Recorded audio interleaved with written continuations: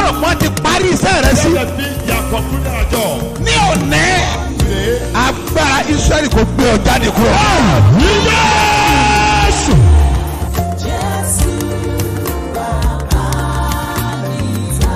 bí Jésù bá ti dé ayé ọjọ́ yẹn ní ìtàn ẹ yí padà. ní òní wà gbàlejò Jésù.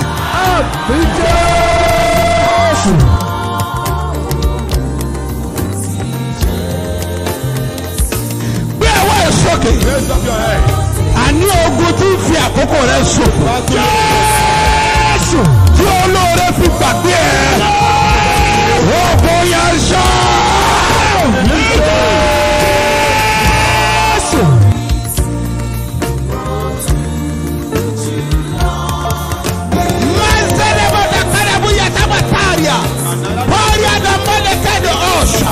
Waturi binuka pauria, koba lanta posheria, gbogbo ogun tí fi àkókò rẹ ṣòfò. Lórúkọ Jésù, ogun yẹn wọlé. Ogun tó jà bàbá ẹ, ogun tó jà ìyá ẹ, wọ́n lè fàkókò wọn ṣòfò. Wọ́n lè tún fara hàn ní ayé rẹ. Èmi dúró bí wòlíì Ọlọ́run alààyè. Mo sọ̀rọ̀ bí ọ̀kan náà àwọn àpòstélì tí a fi iṣẹ́ ìran. Lórúkọ Jésù, wọ́n pa á ní àṣẹ. Ogun yẹn kó bílẹ̀ dànù.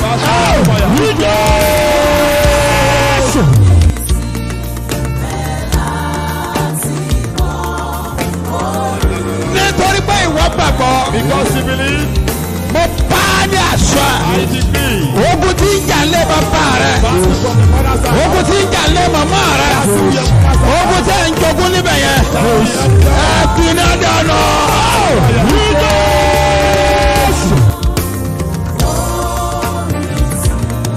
Gbogbo èyí tẹ̀ ń ṣiṣẹ́. Ẹ get ready, pásítọ̀ ti fẹ́ jáde. Òun ṣiṣẹ́ but iṣẹ́ yẹn ò yé wọ̀ gan. You are working, but you don't understand what is happening to your business. Now, wọ́n wò pé òun ṣiṣẹ́. They are seeing that So, you're working, ẹnìkankan wọ̀n ràn ọ́ lọ́wọ́. and no one is helping you. Ṣebí ń ṣiṣẹ́. At least he's working. Ó dẹ̀ nílò ìrànlọ́wọ́. And you need help. Torí pé iṣẹ́ yẹn ò yé ẹ. Because your work you don't understand. Mi dúró bí wòlíì tá a rántí ọ. I stand as a prophet sent to you. Ogun tí ń jà nínú ẹ yẹn. The battle in your house. Ogun tí ń jà lára ṣẹ́ ẹ yẹn. What your business? Òpin dé bá wọn.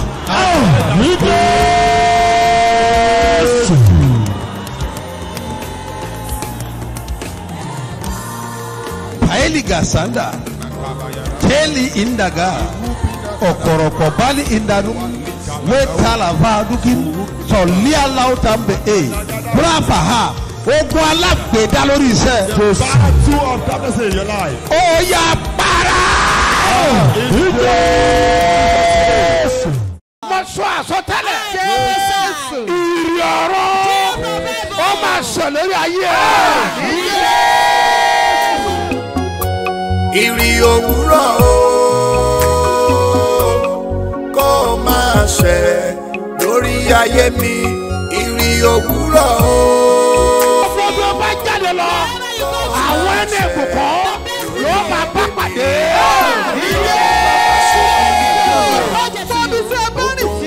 Ẹni tí ó máa ṣàánú yín lórúkọ Jésù ó yẹ lọ pàdé ọ̀.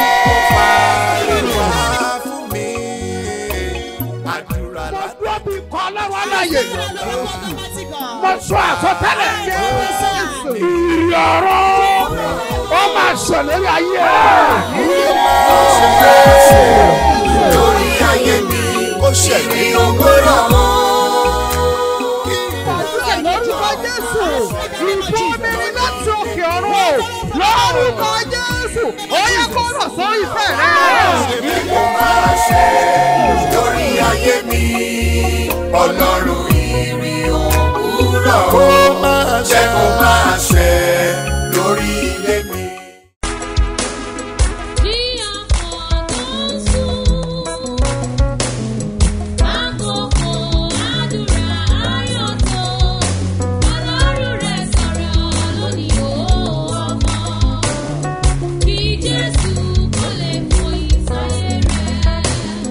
Yeah.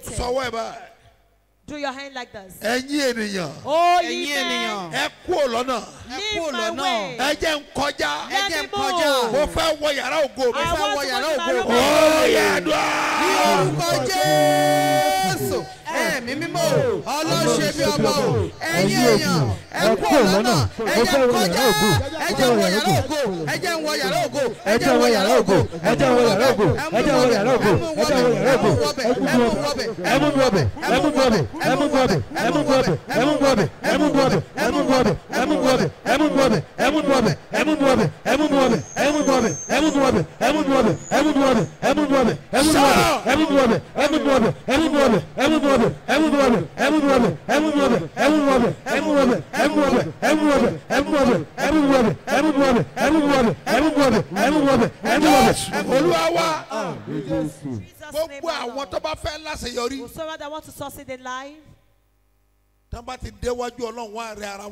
they get to the presence of God, they will humble themselves. Pride will not make some people to pray.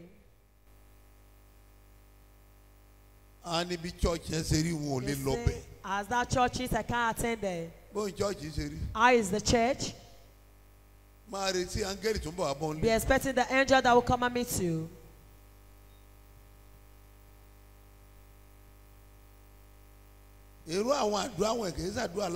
Such prayer like this is not for the elites.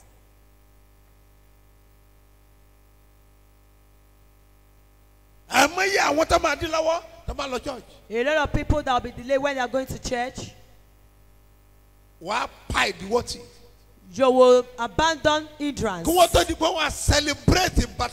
Before Bartimaeus can be celebrated, he faced a lot.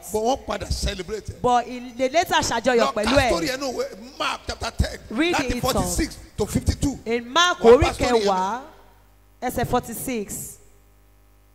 In the name of Jesus Christ. Bosses are reproach that make you not to rise. Will live your life. Come here.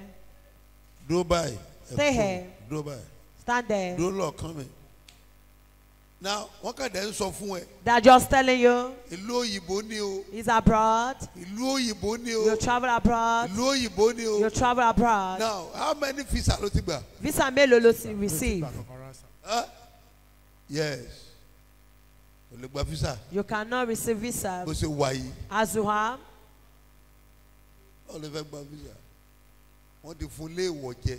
They fed him with a taboo, forbidding of glory. If you perceive otilile, if you perceive it, they affect your destiny or glory. How do you want to do it? You don't know it. Should we help you? Yes, sir. Just bring your hand. Now, as alcoholic, authority of otilile that they used to cover your feature. Out. Ó ti retí ìyanu gbòógì capital miracles nínú ayé rẹ̀ ọjọ́ pẹ́. Àsìkò tí tó tọ́lọ́run máa lo bàbá ṣe bí ọba fún wọn náà nínú àwẹ̀ àtàdúrà aládọ́ta ọjọ́ 50 days fasting and prayer tọdún yìí ó ti bẹ̀rẹ̀ ó ń lọ lọ́wọ́. Bẹ́ẹ̀ni lódìdí lálàgbà kọ́gbìn lórí kojúpọ̀ orí ìyanu gbòógì gbà. Bí bàbá ṣe bí ọba ṣe gbàdúrà fógúnlọ́gọ̀ èèyàn lásìkò yìí táwé àtàdúrà aládọ́ta ọjọ́ 50 days fasting and prayer 2024 lọ́lọ́wọ́. Ní ṣe bí ọba headquarters gbọ́dọ̀ mú ìdí omi airport area Ìbàdàn. Àti ní ṣe bí ọba national camp Lúfùwàpá area Lagos Ìbàdàn expressway Lúfùwàpá ìpínlẹ̀ Ògùn. Sunday January 14 ló ti bẹ̀rẹ̀. Yóò wá sọ́gbìn lọ́jọ́ Sunday March 3 ọdún yìí 2024. Aago 8 òwúrọ̀ ló ń wáyé lójoojúmọ́ o. Capital miracles la kò rí ẹ̀. His eminence apostle Dr. S.M. Mustapha JB. At ambassador prophetess Eunice Mustapha. Bàbá àti màmá ṣe bí ọba lólùgbàlejò. Ìwọ náà máa ṣe bí ọba lọ́dún yìí lórúkọ Jésù. Àmín o. Mo rán ọ̀rọ̀ Ọlọ́run gẹ́gẹ́ bí iṣẹ́ agbára. I send out the word of God as power. Sí gbogbo àwọn tó bá gbàgbọ́. To everyone that believes. Torí ọ̀rọ̀ rẹ̀ ní ipá. Because his word have mind. Ó sì ní agbára. And power. Ó dẹ̀ ń ṣe iṣẹ́ àmì àti ìyanu. And it was signs and wonders. Àwọn tó bá dẹ̀ gbà á gbọ́. People that believe him. Wọ́n á dẹ̀ gbà ìyanu wọn ní ọwọ́ rẹ̀. They will receive their miracle from him. Náà mo wá gbé ohùn sókè bí wòlíì. And I lift up my voice as prophet. Gbogbo ẹ̀yin tẹ́ ẹ retí ìyanu. So that is expecting miracle. Ní orúkọ Jésù ti Násárẹ́tì. In the name of Jesus Christ. Ìyanu rẹ̀ wọnú ayé. That miracle. In the name of Jesus. Sọ pé ayé mi á dìde. Sọ pé màá jẹ́ èèyàn.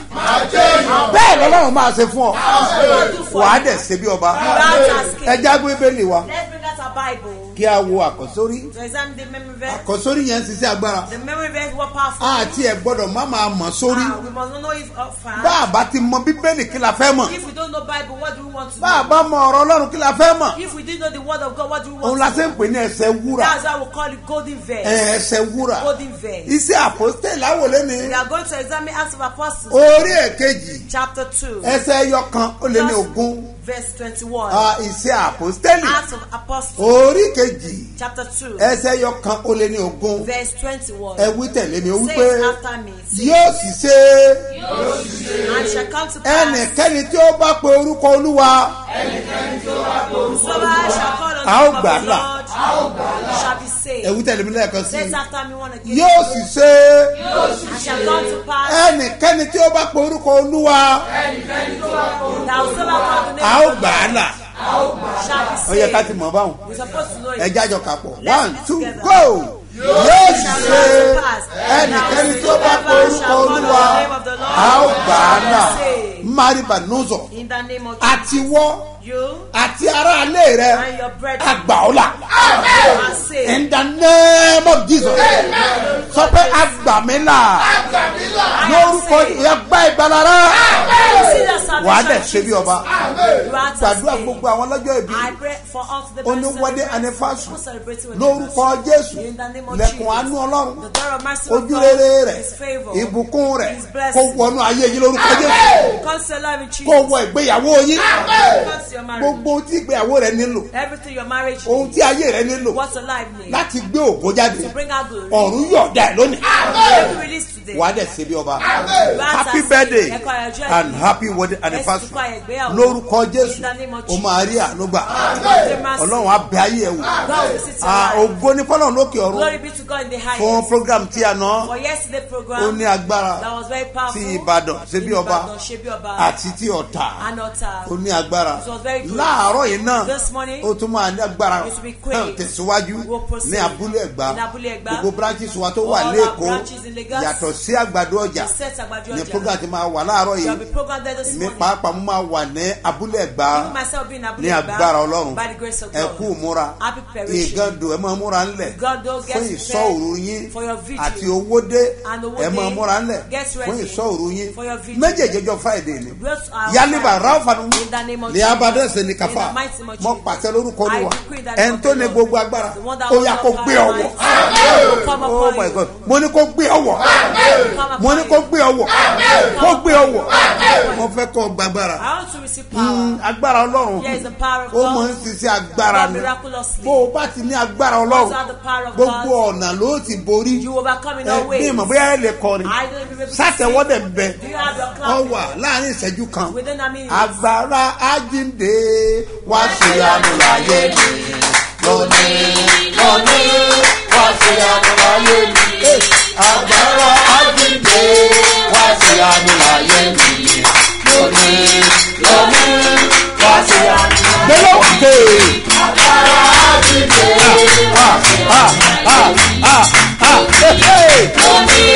wá sí àmúláyé mi agbára àjíǹde wá sí àmúláyé mi lónìí lónìí wá sí àmúláyé mi agbára àjíǹde wá sí àmúláyé mi lónìí lónìí wá sí àmúláyé mi agbára àjíǹde wá sí àmúláyé mi lónìí lónìí wá sí àmúláyé mi.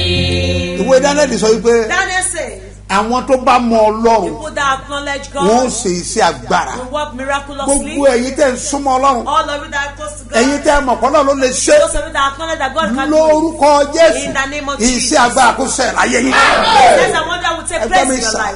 ẹgbẹ́ mi sà bá a bá wo Bíbélì dáadáa wàá rí pé àwọn tó máa ń gba ìyanu yìí nọ́mbà 1 wọ́n máa ń jẹ́ àwọn tó gbàgbọ́ gan. nọ́mbà 2 àwọn tó máa ń sáré tẹ̀lé Ọlọ́run.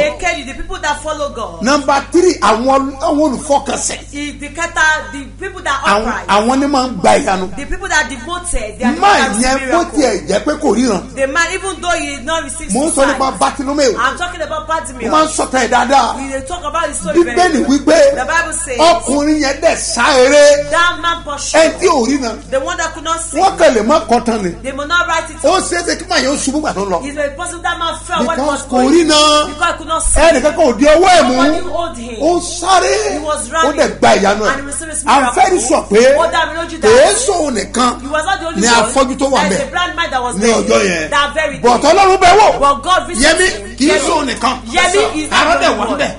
A lot of men, a lot of men. Ṣùgbọ́n wọn ò gbẹ̀yanu wọ́n jọ But they don't receive their yẹn. Bọ̀ miracle. máa yẹn sáré sí But Jésù. this man ran after Jesus. Yíyẹ àwọn tó bá ń sá eré People that ran sí àdúrà. for prayer. Wọ́n máa tètè rí ìyanu. They will quickly receive Tẹ́wọ̀ ẹ̀ báyìí, miracle. rúbẹ̀lẹ̀ fanuya. In the name of Ó yá gba ìyanu rẹ̀. Receive your miracle. In the name of Jesus. Ó yá gba ìyanu rẹ̀. Receive your Sọ pé miracle. màá dìde. All right. Sórí tó o bá gbàgbọ́ If nínú you Ọlọ́run. see, if you believe in God, Tí ìgbàgbọ́ ẹ̀ dúró ní Ọlọ́run. if you have a great Dandan ni faith in kó o God, ní it's testimony. certain you have a ring. Testimony ẹ̀ dájú. Your ring is Ó sure. gbọ́ testimony máa Don't yẹn. fear that man Ọkọ testimony. àti ìyàwó. The couples, Wọ́n fẹ́ sí ìyàwó. they want to do wedding. Wọ́n lówó lọ́wọ́. They don't have money. Àbó òdìrú gbàgbọ́ ti. Go to see their faith. Wọ́n fẹ́ lọ wọ́n gba visa. They want to receive Wọ́n lọ dúró èbó. visas. They want to travel abroad. Wọ́n lówó lọ́wọ́. No money for them. Ṣùgbọ́n But wọ́n gbàgbọ́ ní Ọlọ́run. they believe in God. Wọ́n láwọn ìpàṣẹ ìjẹ. They said they will not miss service. Wọ́n náà bẹ̀ wọ́n wò. God visit them. Wọ́n gba visa. Ìbá tọkọ gan tó jóná lẹ́gbẹ̀ẹ́. Even the husband passport has got bond. Ẹni tí òjò tó jẹ́ pé tuntun wọn fún visa. They Wọ́n want dẹ̀ fún. that has no passport. They did not grant, and they grant the Wọ́n fún husband that his ìyàwó. passport has Wọ́n got tún ṣe bond. wedding. They even do ìgbéyàwó. Orúkọ yín.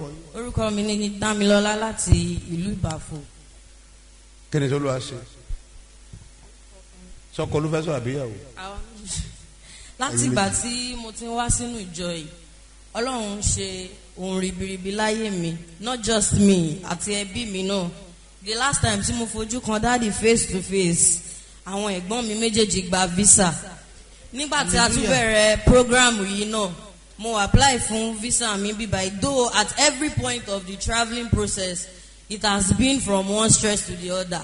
But if I ti ń ṣe ọkọ mi mama ní áńgẹ́lì Babasebioba, èmi mama ní áńgẹ́lì Babasebioba, Ọlọ́run dẹ̀ gbàkóso. A gbọ́ ìrì òwúrọ̀ tán lọ́jọ́ kan ni passport mi múná, amúdé embassy lady tó ń bá wa sọ̀rọ̀ ni pé òun ò ṣọ̀pọ̀ máa stamp kìíní yìí o, òun ò ṣọ̀pọ̀ máa ṣe léyìí o. Ìgbà tó di last week bí mo ṣe receive message inside the same auditorium wípé collection for passport mi ti ready, kan ti grant mi ní visa. Ó wá kú tọkọ mi lẹ́yìn tá a parí program láàárọ̀ àná, bó ṣe bẹ̀rẹ̀ sí ní track visa ẹ̀ nìyẹn, bá ṣe tún receive message pé wọ́n ti grant òun náà visa tiẹ̀. Hallelujah. Praise the Lord. Hallelujah. Okay, oya. Daddy, visa kò tiẹ̀ ṣe wípé bóyá mo ná £1. Ọ̀rẹ́ mi tó wà ní UK ló yá mi ní £30,000. Gbogbo mi ná £1. £1 mi báyìí ò sí nínú ẹ̀. Ìyàwó mi rí admission sí University of Sunderland láti lọ study mass communication. Àti ẹ̀ ná £1. A ṣe wedding náà ní April. Daddy, mi ti ẹ̀ mọ̀ torí ìgbà tó di March mo ṣáà kọ list wa màmá yíra ń bíbá ẹ mo ṣáà wọ short ní kàkàkiri àárọ̀ ọjọ́ wedding náà ra bàtà ọkọ ìyàwó wa mi bá tiẹ̀ ṣe wedding kò tiẹ̀ yé mi. Ọlọ́run Mustapha ń sin bẹ́bẹ́. Ó ṣe o. No, you can see what he's saying. Àárọ̀ ọjọ́ ìyàwó ni wọ́n ra. Let me tell you. Condition ètè ní. Condition of you today Kò sọ pé o ní di millionaire and billionaire lọ́la. does not determine that you will not become a billionaire or millionaire. Ó gbọ́ Yorùbá ni wọ́n ní ọwọ́ ọlọ́wọ́ ẹsẹ̀ ẹlẹ́sẹ̀ lọ́mọ Somebody tuntun fi ń else dìde. hand and feet that make a child to stand. Ó ṣe wedding without money. Ó gba visa without money. Ó Ó sanwó school without money. Wọ́n gba visa láì náwó, wọ́n sanwó iléèwé láì náwó Ẹni tó kankan. máa rẹ̀ ru ayé ẹ̀. The one that will carry the burden of your Ọmọ life. gbé dìde fún ọ. Heaven will raise them for you. In the name of Jesus. Ní orúkọ Jésù. Láì lówó lọ́wọ́. Without money. Jésù mọ̀ pé Jesus is ó very ní ẹ wá sensitive. jẹun He said come and die freely. láì sanwó. Without paying. Káyọ̀ bí ànàyà. In the name of Ẹnìkan gbọ́ mi sá. Somebody is hearing Jésù máa dé sínú ayé. Jesus will visit your program àárọ̀ yìí máa lágbára. This morning's program will be powerful. A dẹ̀ máa kárí àná tí yẹn bẹ́ẹ̀. We will carry the A tó OWURO gbé dé ọ̀tà. to altar. Ìtàn rẹ̀ gbọ́dọ̀ yí padà. Your story must change. Ìnà yàrá bẹ́ẹ̀ nù sá. In the name of Lórúkọ Jésù. In the name of Ayé ẹ̀ máa dìde. Sọ pé ayé mi á dìde. Sọ pé ayé mi á dìde. Ó jẹ́ àmọ̀ ọba náà confam ìgbàgbọ́ Daniel. Even the king confirmed Daniel's Shadrach, Meshach and Abednego. Shadrach, Meshach, and Abednego. Kábíyèsí confam Ọlọ́run wọn. King will confirm their God. Ìwọ́n tẹ̀ tí kan kékeré bá ti ṣẹlẹ̀ If báyìí. any little thing happen, Ó ti dá gbogbo lẹ́rù. you will scatter everywhere. Èmi máa lọ́ọ̀kì ìyá ẹ̀. Some will lodge their mother. Èmi máa sọ̀rọ̀ sóbi ẹ̀. Some will abuse their parents. Nítorí pé nǹkan ò tí ì balance. Because things kò jọ. Do you know your future? Ṣé wọ́n mọjọ́ la rẹ̀? Ṣé wọ́n kò tiẹ̀ lè sọ pa ọjọ́ iwájú Don't ẹ̀? have to talk about your future. Kó o máa sọ fáwọn bàbá àti ọmọ ẹ̀ yẹn. And tell your Pé parents. èmi ní ìgbéyìí kúrò ní That I wàhálà. will be the one that will bring you out of Èmi ní this ìgbéyìí kúrò ní problem. I ìṣòro. will be the one that will bring you out Èmi of máa this tẹ̀yà láyé problem. I yìí. will be the one that will solve your Nǹkan problem for tó your life. bá pronounce ní. Ìzùkọ́ tó sọ látẹnu rẹ̀ Wọ́n jáde. sọ fún wọn pé They told ẹ tẹríba fẹ́rẹ̀ wọn you ẹgbẹ́. will bow down for our Kábíyèsí idol. lè tẹríba King, fẹ́rẹ̀ we kankan. cannot worship your idol. Ní tẹríba fọ́ọ̀sà. We can't worship your Kábíyèsí God. tẹ́bà sí ni ẹ ṣe. And the king was saying, what Kò to do? tí ẹ̀yẹ ká fún ilé sí. Even we are not supposed to reply you. Somebody that is reply a king like that. Ẹni tó ń dá ọ̀rọ̀ padà fún ọba Is bẹ́ẹ̀ that yẹn. ordinary man? Ṣé yàn jẹ́ ọkùnrin lásán Ó bí? ti kú ọlọ́kọ̀ rẹ̀. He is not ordinary man Kì í ṣe at fún all. olówó lọ́wọ́. It's not that he has But ó ní money. Ọlọ́run. But he has God. Ó ní Ọlọ́run. He has God. When you have God. Wọ́n bá ti ní You Ọlọ́run. have everything. O ti ní ohun gbogbo. You have money. O ní owó. You have people. O ní èèyàn. You have God. O ní You are Ọlọ́run. majority. O jẹ́ ojúlówó èèyàn. In the name of Jesus. In the name Ó of yá Jesus. gbàgbára rẹ̀. Receive power. Ìwé Daniel orí kẹta. The book of Daniel Ẹsẹ̀ chapter 3. ìkẹta ó dín ní ọgbọ̀n. 27. Yes, ìkẹta ó dín ní ọgbọ̀n. Verse 27. Daniel orí kẹta. Daniel chapter Ẹsẹ̀ ìkẹta ó dín ní 3. ọgbọ̀n. Verse 27. Nígbà náà yes. Nígbà náà ni àwọn ọmọ aládé. Àwọn onígbàdàn máa ládé. Who they call the Kọ́mọ̀yà yes. Baálẹ̀. Àwọn The ọmọ princes. The kábíyèsí. princes. Àwọn tó wà láàfin. The people in the Àwọn palace. tí ń gbé láàfin. Those that dwell in the palace. Àwọn baálẹ̀. The captains. Yes. Balógun. Àtàwọn balógun. The Àti captains. àwọn ìgbìmọ̀ ọba. Àtàwọn ìgbìmọ̀ ọba. And the chief Wọ́n péjọ rí committee. pé Tí wọ́n péjọ wọ́n fojú ara They wọn gather- gánni wọn nínú iná They bẹ́ẹ̀. see them in the lára fire. lára àwọn ọkùnrin mẹ́ta wọ̀nyí. Iná kò lágbára lórí Shadrach, The fire Meshach and Abednego. Shadrach, Meshach, and Abednego. Yes. Bẹ́ẹ̀ ni irun orí wọn kan kò jóná. Irun orí ẹ̀wọ̀n ẹyọ kan. A single hair of Bíbélì their pé head did not burn. ó ní irun orí rẹ̀ kan ni wọn kì yóò dé. He said a single hair of your head can never be Ìyẹn uprooted. tó bá ní Ọlọ́run. That is the people Tó that bá have gbọ́ God. Ọlọ́run. If you acknowledge Tó bá gbọ́ Ọlọ́run God, gbọ́. if you believe in Tó bá ń God, tẹ̀lé. you follow Ẹ Him. kábẹ́lì. Bẹ́ẹ̀ ni aṣọ wọn kò sì padà. Aṣọ wọn ò tẹ́jì And kọ́lọ̀. their code did not Wọ́n dẹ̀ change. la iná kọjá. And they passed the Yes. furnace of fire. Òórùn iná kò tilẹ̀ kọjá lára wọn. Òórùn iná The smell of kò kọjá lára fire wọn. did not pass from Abarakata them. Oba. Yes. Nígbà náà ni Nebukadnesari dáhùn. Nígbà náà ni Nebukadnesari dáhùn. Nebuchadnezzar answered. Ó sì wí pé said, Olùbùkún ni Ọlọ́run Sédrákì, Méṣákì àti ṣé Abẹ́dínígò. ọ̀tá rẹ̀ sọ̀rọ̀ ẹ̀ fún ẹni. As the enemy tell you that, Ṣé wọ́n ti sọ bẹ́ẹ̀ fún ẹni? Have they tell you Ó tí that? dúró kárí pálọ̀ ọ̀hún last pẹ̀lú time they ẹ̀. say God is with you. Oh my God, you Ọlọ́run need that. mi o, Ó yẹ nínú eléyìí, kó ṣẹlẹ̀. You're supposed to Kán take bá fọlọ́run bẹ̀ place fún for ọ. people to know that God is with Kábíyèsí you. tó ní ká lọ kó wọn The sínú king iná. that answers to put in the fire. Bíbélì wípé The Bible says Nebukadnesari fúnra ẹ̀. Nebuchadnezzar himself. Ó ní olùbùkún He said, fún ní Ọlọ́run. Blessed is Ẹ̀, God. a ó gbé Jésù ga lára mi. I'll get Jésù ga lára mi. I'll gbé ga, I'll gbé ga, I'll gbé ga, I'll gbé Jésù ga lára mi. Bẹ́ẹ̀ni sà. Listen, sir. Ó pẹ́ tó ti wojú ọ̀la fọ́mọ. He's been learning to trust God for foot of Òní gangan ni dáhùn. Today is the answer of your Ó prayer. pẹ́ tó ti fẹ́ lọ́kọ. He's been learning you want to get Òní lọ́jọ́ ayẹyẹ rẹ̀. Today is the celebration. Òní ni dáhùn. Today is the answer. Ó pẹ́ tó ti wú ẹ̀gàn lára Now rẹ̀. they will be looking reproach at your Ọlọ́run fẹ́ life. dẹ́ Ọlọ́run. God wants to justify you. Gbèsè ń bẹ fún ọ ni. There is death for you. Ọlọ́run ṣetán láti God gbèjà is rẹ̀. ready to pray for you. A fẹ́ gbèrò lọ́wọ́ dìde Want fún to ẹ. raise death for you. Lóòótọ́ làwọn èèyàn promise So the ẹ. people wọ́n ṣe lè rí But fún wọ́n ọ. fẹ́ díẹ̀. But wọ́n yẹ. Àkókò tó máa ṣe This nílé. is high time for them to do it. Ìpàdé ẹlẹ́gbẹ̀ẹ́ alágbára. Tonight program Tó will abáta power. àti wà lẹ́kọ̀ọ́. If you are just Get in ready. Lagos, ẹ kò sẹ́ Àjọ àṣìlẹ̀. gbàdúrà. We will pray. Ó máa ní agbára. It will be Ẹ powerful. tẹ́wọ́ yẹn. Stretch Máa your rí abànú hands sọ ní in à. the name of Jesus. Ogun ayọ̀nilẹ́nu láyé ẹ̀. Battle of torment in your Ogun life. yẹn wọlé. Battle is Kájú very. bẹ́ẹ̀ lọ́wọ́ àmẹ́. Read the Ẹni tí Bible. ó rán áńgẹ́lì rẹ̀. Ẹni tí ó rán áńgẹ́lì The one rẹ̀. that Yóò sent sì his gba àwọn angel. ìránṣẹ́ rẹ̀ là. Tó lè gba àwọn ìránṣẹ́ rẹ̀ là. Verse Tí ó 7. gbẹ́kẹ̀lé. Tí ó gbẹ àwọn tó that ní trust him. àwọn tó gbẹ́kẹ̀lé People ní that trust ta ni him. ìwọ gbẹ́kẹ̀lé Who did you trust? ẹni ìgbẹ́kẹ̀lé tiẹ̀ Who is your trust? tọrọ bá dé bolo máa ń sá lọ If there anything happen, Ta ló máa ń ké pè? who did you call out to? ta lọ máa ń bá Who rìn did you work with?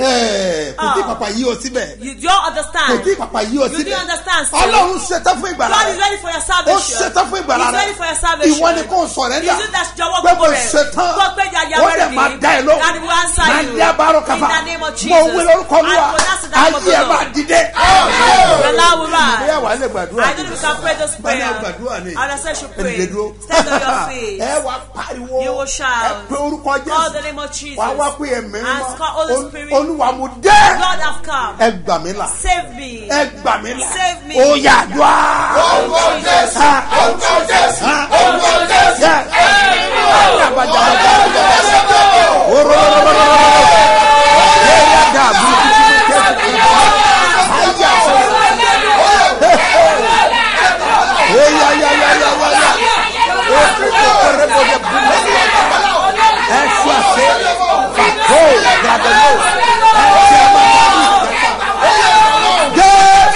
Olúwa wa. In Jesus' name, our Bá a Lord. ti ń gbàdúrà yìí. As we are praying this Àwọn kan prayer, jẹ́ mọ̀ pé so do you know that some wọ́n sì ń people, forúkọ ṣe bí ọba ṣe 419. they are still using Shebiaba name to scam people, Wọ́n dẹ̀ fẹ́ dìde láyé. and they want to rise and grace in life. Náà wọ́n wá máa gbowó lọ́wọ́ àwọn ènìyàn. They will collect money from people. Àwọn mẹ́ẹ̀mọ́ bá ṣe ń rí wọn. I don't know how those people Wọ́n á solve dẹ̀ these send things. account number tí ò lórúkọ. They will send their account number that doesn't bear Shebiaba's Ó yá name. wọ́n á dẹ̀ sanwó sàkà. They will pay to that account. Lóríṣiríṣi tí mo máa ń gbọ́ in mo ní kí n different ló ways dé. that are here. Why now? Ẹyẹ mo ń ké You mo ń ké people- kèé ṣe bí I ọ̀gá. announce it's not Shebiaba. Lórí Facebook yẹn, Even on that Facebook, anybody lè ṣe orúkọ yẹn. anybody that create that Àwa name, ni kò mọ wá ìwọ náà they kó will ask fún. you for money and you give them. Ṣé bórí program ti bẹ̀rẹ̀ fún But I wọn? ask for money on Sórí program. Facebook ni. Did I ask money on Ẹ tẹ́wọ́ Facebook? síbi bá. Spread your hands Mẹ̀kúrí towards àbàyà. In the name of Ó Jesus. ogun ayé ò ní borí ẹ̀. Master of the Ẹ enemy má overcome dá you. wọn lóhùn mọ́. Please don't answer them. Wọ́n bá again. mẹ́sẹ̀jì lórí If they messenger. share to you, Àbí wọ́n request messenger, friend. they request Ẹ má money. dá wọn lóhùn. Don't answer Ẹ them. dìde gbàdúrà Stand on your feet to pray Ẹ this gbọ́ prayer. méjèèjì sórí. Lift- put on your two hands on your Olúwa head, Lord. mo dé lónìí. I've come to Ẹ you. sórí lórí àpèsè. Make my name Ó the yá name people àdúrà. say. Orúkọ Jésù, orúkọ Jésù, orúkọ Jésù. Rábì ìrẹ́bẹ̀ wọ̀.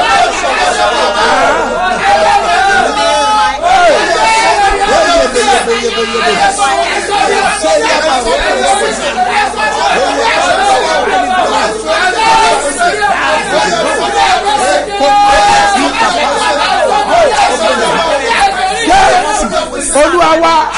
Jesus' name, Ó our kàdúrà kó Lord. gbà. That with the prayer you pray. Ó pariwo. You will shout. Wàá pe orúkọ Jésù Call the lẹ́ẹ̀kan. name of Jesus. Wàá wá pe ẹ̀mí And the Holy mímọ́. Spirit. Ọlọ́run Lord. ẹ fàánú gbà mí. Save me with mercy. Nínú gbèsè ẹ fàánú From gbà mí this kúrò death, bẹ́ẹ̀. bring me out Ẹ of death. fàánú gbà mí. Save me, O Lord. Àdágbé àdásọ̀ sú mi. Lord, I'm Ẹ tired fàánú of being gbà mí. alone. Mo Save fẹ́ me, O God. ìrànlọ́wọ́. I need help. Ẹ fàánú gbà mí. Save me. Ẹ gbé sókè oyè àdúrà. Orúkọ Jésù, ẹ̀mí mọ́. Màkàtà sọ́sẹ̀ ṣe. Ṣẹ́gbó màkàtà ẹ fún mi kó. Màkà ṣe ń darí. Kúrẹ́kùn kó. Ẹ ní ìbànú. Jésù Olúwa wa. In Jesus' name, my Lord. Mo lẹ́nu mi gbò. I open my mouth wide Àṣẹ́dẹ̀kùn inú ẹ̀. and it's full of authorities. Ayé ẹ̀ máa dìde. And I will rise. Ní koríta ẹ̀gàn tó At wáyé. junction of reproach that you are Àánú into. àfọ̀nfọ̀. Mercy will speak for Ní you. koríta kò yé mi mọ́. At the junction of confusion, Ìrànlọ́wọ́ adé sáyé.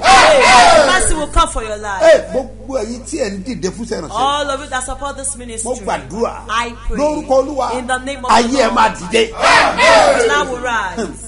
Àwọn kan máa sọ fún wọn Some people will pay their offering today. Yes. for 50 days. Fún àádọ́ta Àwọn kan ò ọjọ́. tí ì pàjẹ́. Some people have not missed it. Ẹ̀là mọ́ndẹ́rì In káfá. the name of Jesus. Orobi náfànà. In the name of Jesus. Gbogbo àwọn tó sẹ̀ ń darapọ̀ mọ́ wa. All the people that just join Àtàwọn tá à ń us. ti ṣe ti pẹ́. People that have been doing it for a Ọlọ́run long time. àfàànú bí ayé yìí wà. God will visit you with Sọ pé mercy. màá dìde láyé. I will rise Màá in dìde life. láyé. Màá dìde láyé. I will rise in So, wait, life. wait. Do you know that?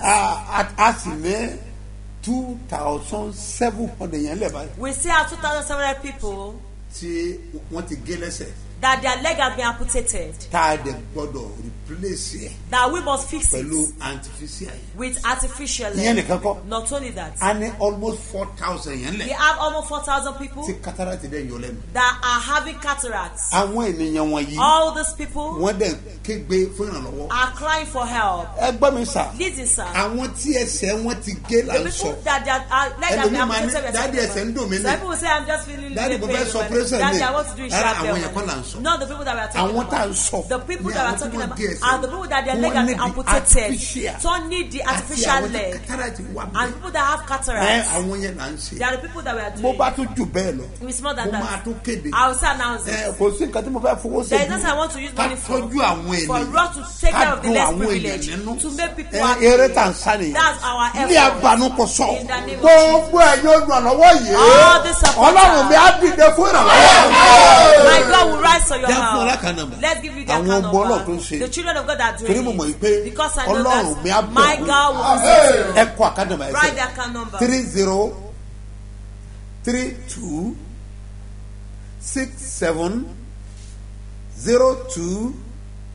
3032670285. Yeah, it's again.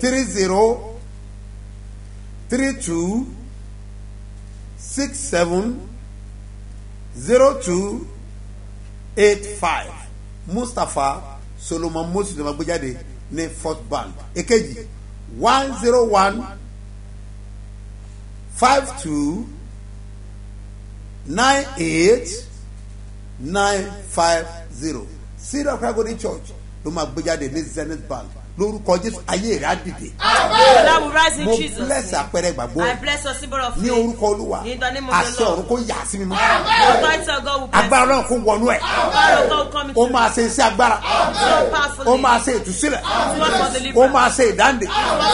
Wàá rí ọwọ́ Ọlọ́run. Wàá rí ìyanu ẹ̀. Ògo rẹ̀ á farahàn. Wàá mú èyí wá. Jésù Olúwa wá. In Jesus' name alone. Ojú sẹ́nìkan. Face somebody. Kàn fi dá lójú ni. And assure them. Sọ wípé. I am blessed to testify. Ó ti retí ìyanu gbòógì Capital Miracles nínú ayé rẹ̀ ọjọ́ pẹ́. Àsìkò tí tó tọ́lọ́run máa lo Babasebioba fún wọn náà nínú àwẹ̀ àtàdúrà aládọ́ta ọjọ́ 50 days fasting and prayer tọdún yìí ó ti bẹ̀rẹ̀ ó ń lọ lọ́wọ́. Bẹ́ẹ̀ni lódìdí lálàgbà kọ́gbì lórí kojúpọ̀ orí ìyanu gbòógì gbà. Bí Babasebioba ṣe gbàdúrà fógúnlọ́gọ̀ èèyàn lásìkò yìí táwé àtàdúrà aládọ́ta ọjọ́ 50 days fasting and prayer 2024 lọ́lọ́wọ́. Ní Sebioba headquarters gbọ́dọ̀mú Ìdíòbí airport area Ìbàdàn. Àti ní Sebioba national camp Lúfúwàpá area Lagos Ìbàdàn expressway Lúfúwàpá ìpínlẹ̀ Ògùn. Sunday January 14 ló ti bẹ̀rẹ̀. Yóò wá sọ́gbìn lọ́jọ́ Sunday March 3 ọdún yìí 2024. Aago mẹ́jọ òwúrọ̀ ló ń wáyé lójoojúmọ́ o. Capital Miracles la kò rí ẹ̀. His eminence apostle Dr. S.M. Mustapha J.B. at ambassador prophetess Eunice Mustapha. Bàbá àti màmá Sebioba lólùgbàlejò. Ìwọ náà máa Sebioba lọ́dún yìí lórúkọ Jésù. Àmín o.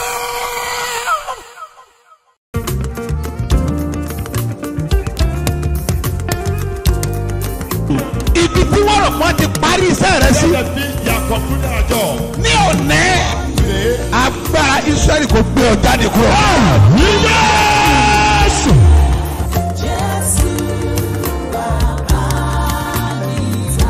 Bí Jésù bá ti dé, ọjọ́ yẹn ni ìtàn ẹ yí padà. Ní òní wà á gbàlejò Jésù. Jésù.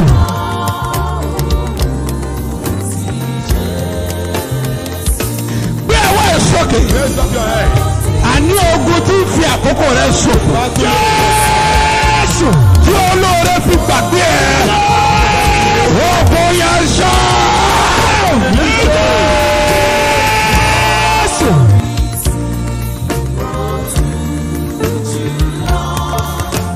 Mẹ́sẹ̀lẹ́bọ̀dà kárẹ́bù yàtá bàtàríà.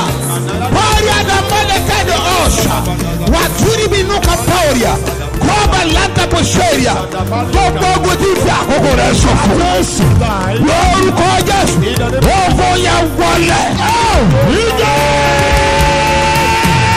Jésù.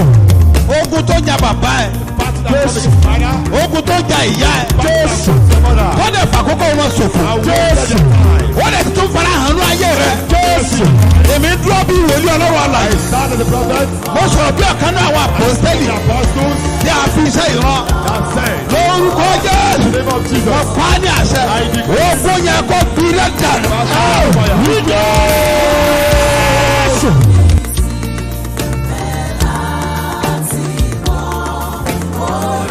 nítorí pé ìwọ gbàgbọ́ mo pa á ní àṣẹ ogun tí ń jà lé bàbá rẹ ogun tí ń jà lé màmá rẹ ogun tí ń jogún níbẹ̀ yẹn ẹ fi iná dáná.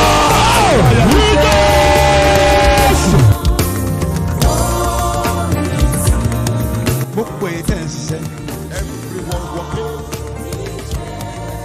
ẹ get ready pásẹ̀ nígbà jáde òun ṣiṣẹ́ but iṣẹ́ yẹn ò yé wọ̀ gan. You are working but you don't understand what is happening to your business. Now wọ́n wò pé òun ṣiṣẹ́ so ẹnì kankan wọ̀n ràn ọ́ lọ́wọ́. And no one is helping you.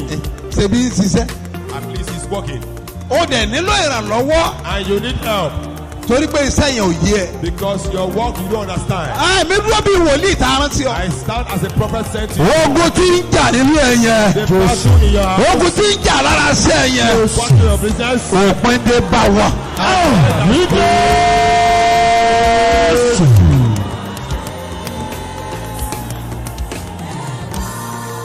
Paeli gasanda. Teli indaga. Okoroko bali indanu. Wetala vadukin. Solia lautambe e. Brava ha. Ogun alágbèdá lórí iṣẹ́. Battle of darkness in your life. Ó yá para.